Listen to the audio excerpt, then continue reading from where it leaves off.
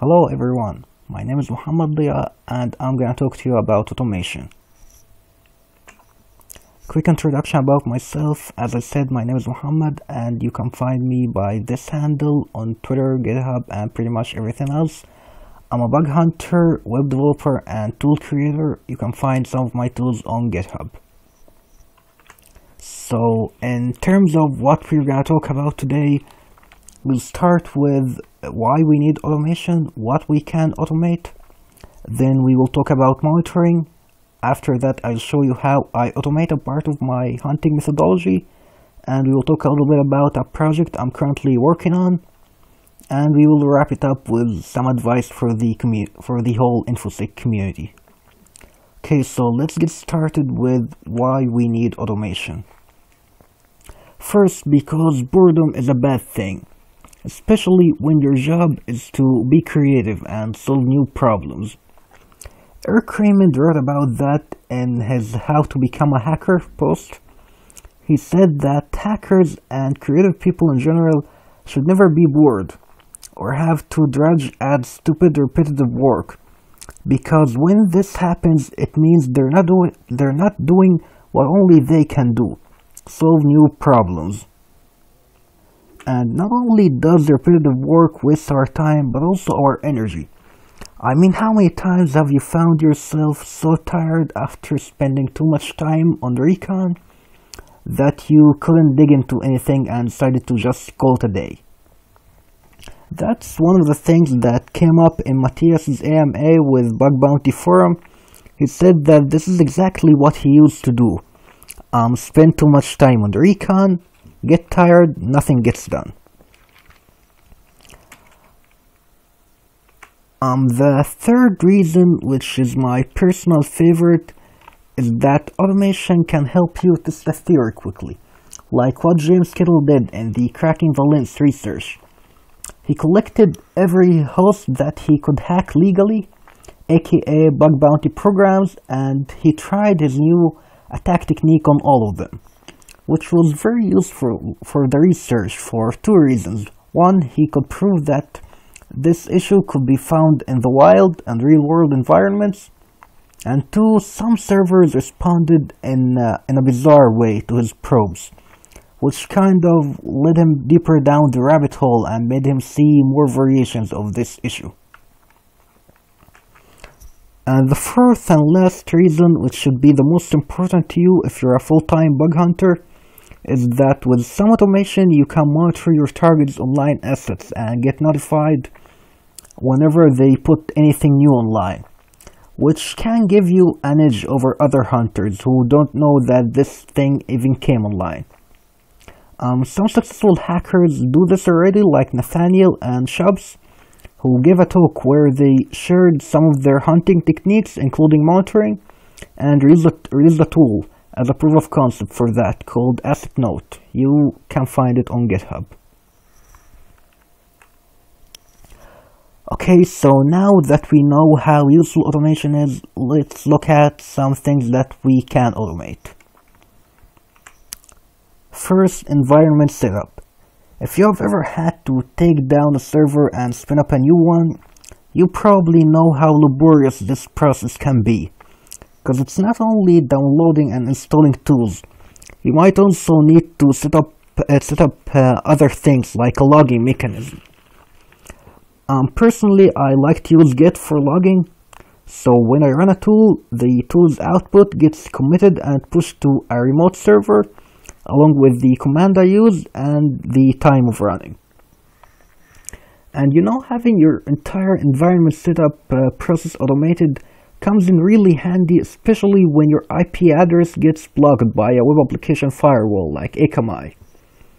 So when you get blocked, you just run one command to set up a new server and carry on with what you were doing.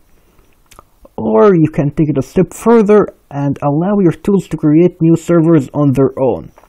So when you run a tool, it checks if you're blocked. If you are, it moves itself to another box and continues where it left off. Well, that could be a little bit of overkill, but it's a good idea. So you have a few options here for installing tools. If you want a full-blown Kali installation, There's a link for that on AWS, or if you are into customization and having only the tools you need, you can use Docker containers or good old-fashioned shell scripts. There are actually some projects that are trying to manage the process of creating disposable environments, like Terraform. I haven't actually played with it yet, but it looks really interesting and worth taking a look at. Okay, now let's talk about reporting. So the idea of report automation boils down to one thing: creating templates for your common findings. So for example, say you find excesses a lot. So you create a template for it, which may be something like this: some general info about excess, followed by a list for a proof of concept, a tax scenario, the browsers you've tested on, and maybe some mitigation advice.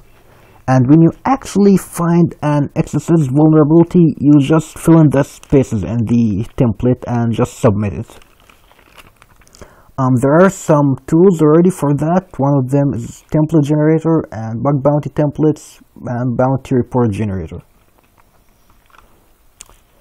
So now we have set up our environment and reporting mechanism. Let's find some actual bugs. In my opinion, to make the best use of your tools, you should chain them and create workflows out of them. And I'll show you how to do this in just a bit. But first, let's talk about monitoring. And the reason why the idea of monitoring is so cool is that everybody's looking at what's accessible now, but not so many people care about what was accessible and what will be accessible. First, let's start with what was.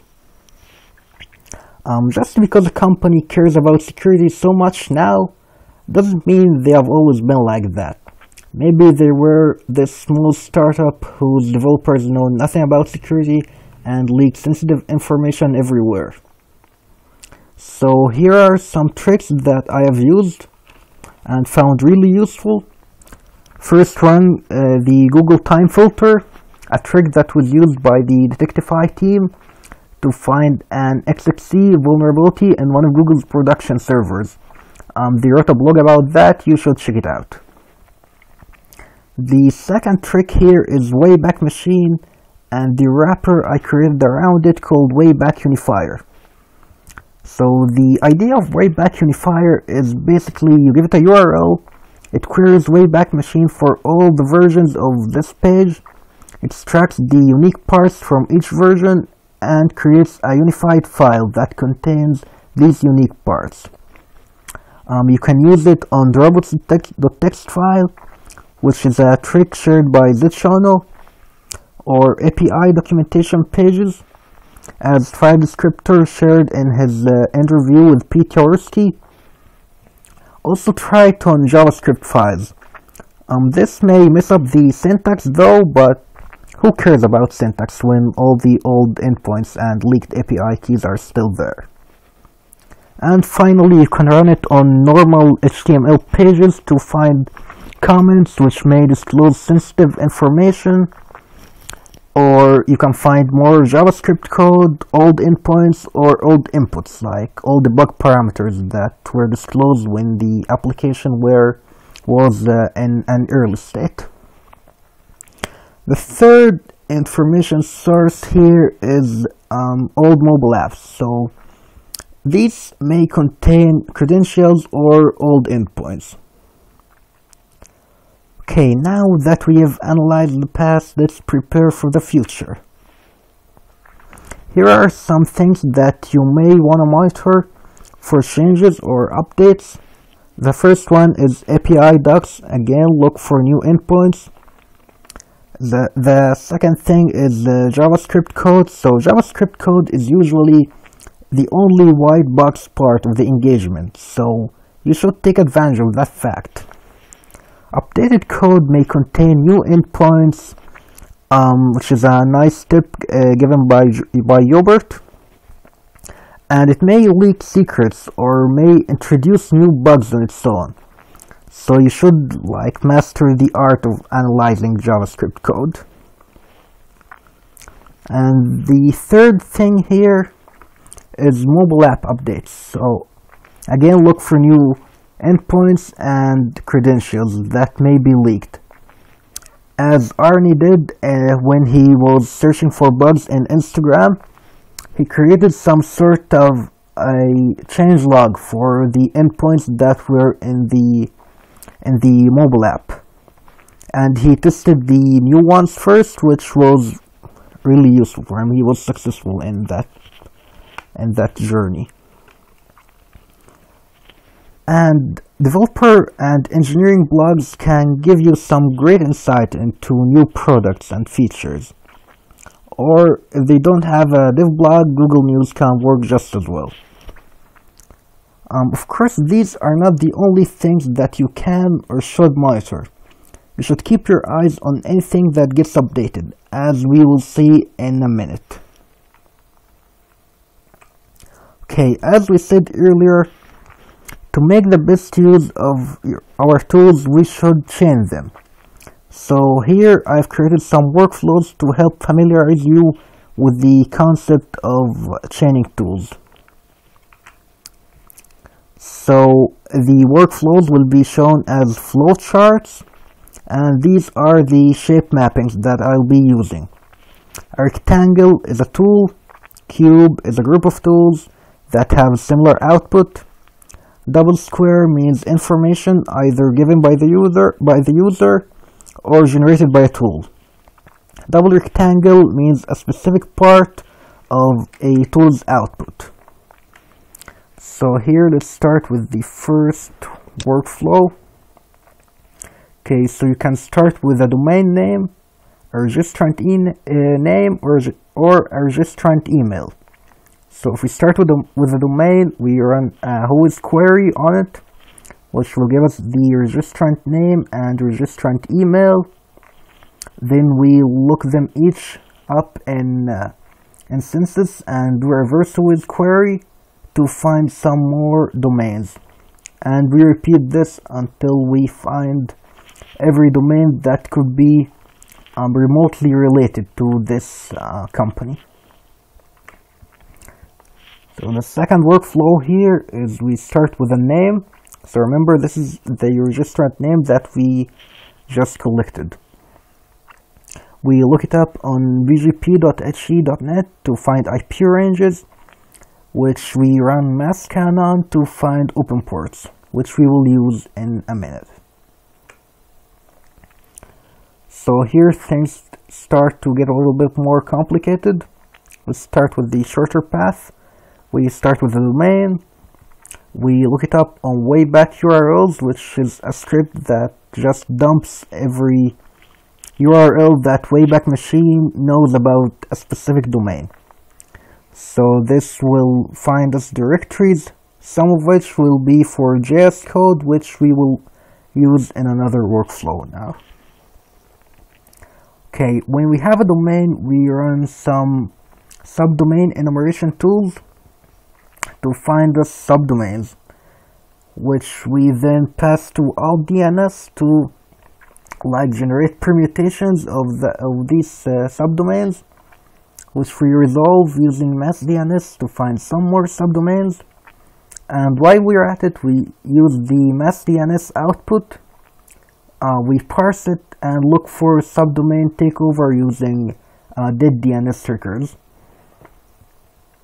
And after we've collected all the subdomains, we resolve them to IP addresses, and we run masscan on them to find open ports, which could be running an HTTP service or not. If they're not, we just run some scripts to look for known misconfigurations or weak credentials and stuff like that. If they are running an HTTP service, we run this tool called vhostscan, which brute forces virtual hosts. At the end, we will be left with live web hosts, which we will start with in the next workflow. So here we are with the live web hosts. We use Eyewitness to generate screenshots.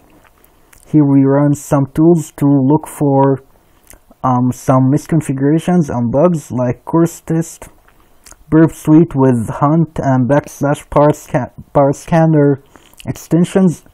That's something that I'm still experimenting with, but I think these two extensions can be amazing together.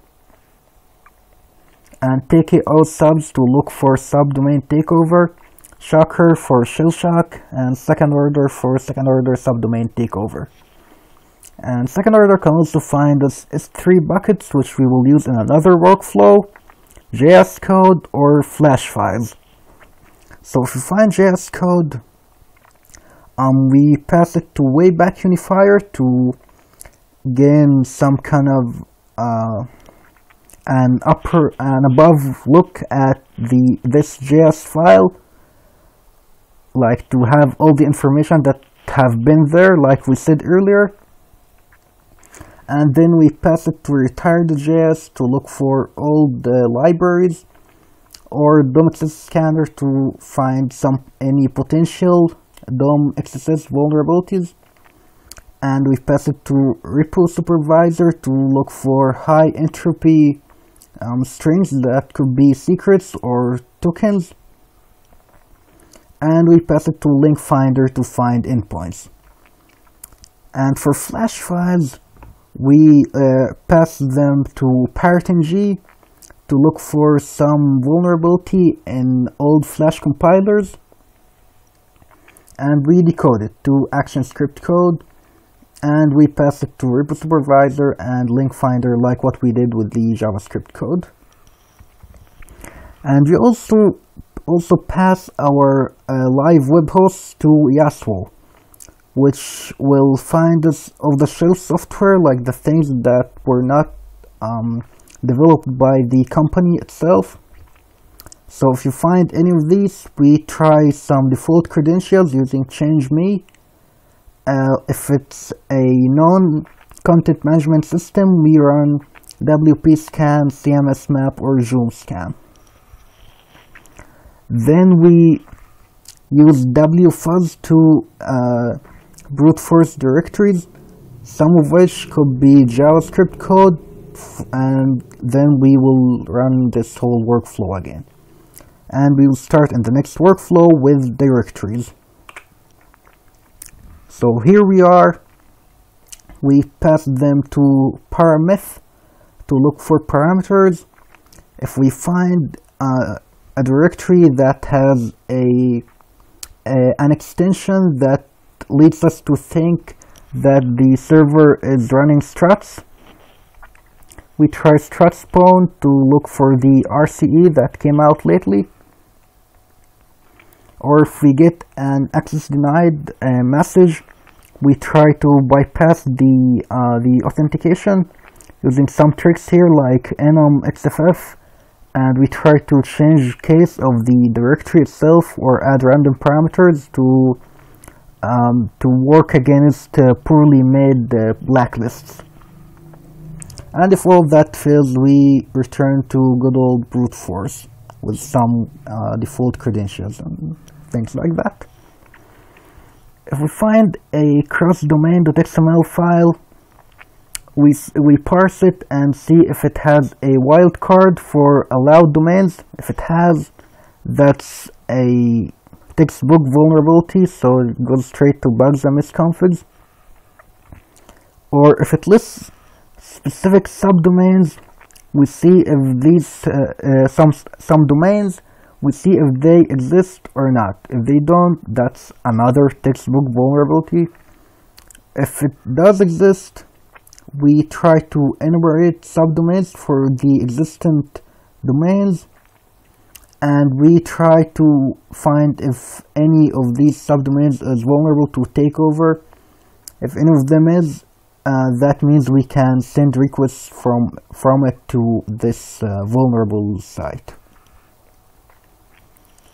And we also run backup file artifacts to look for backup files and stuff. If we find any, that goes to bugs and misconfigs, and it also looks for get or svm files down there. If we find any, we pass them to dvcs stripper. Not sure if I pronounced that correctly. which will verify if this is actually exploitable. If it is, it will pull any information it finds. Okay, so remember the S3 buckets we found earlier? Here they will be used again. We start with the company name.